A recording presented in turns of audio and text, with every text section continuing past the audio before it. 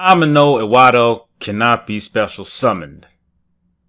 Obviously. Monsters cannot activate their effects except spirit monsters. Oh my god! That's really good!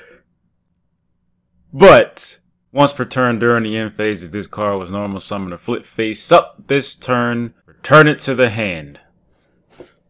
Well, there's Mirror Yada, spills your energy shuttle machine, and Izanagi to keep it on field. But are you really gonna play a card whose sole purpose is to keep one spirit on the field?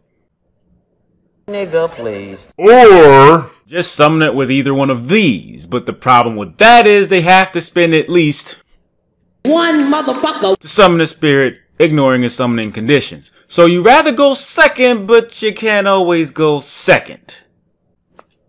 Damn it! Urgent Ritual Art, however, lets you interact with your opponent with these bitches on their turn, so you'll be able to summon Ama-no-Iwato on your opponent's turn. Yay! Don't get this shit fucked up.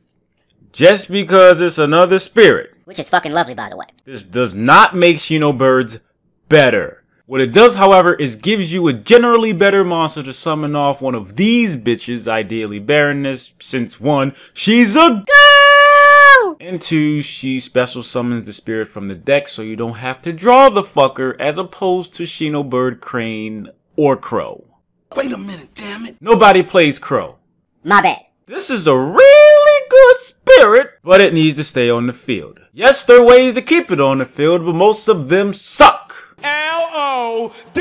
And the ones that don't suck are really situational. But if it stays on the field and your opponent doesn't have the out, somebody's getting fucked up. Thanks for watching.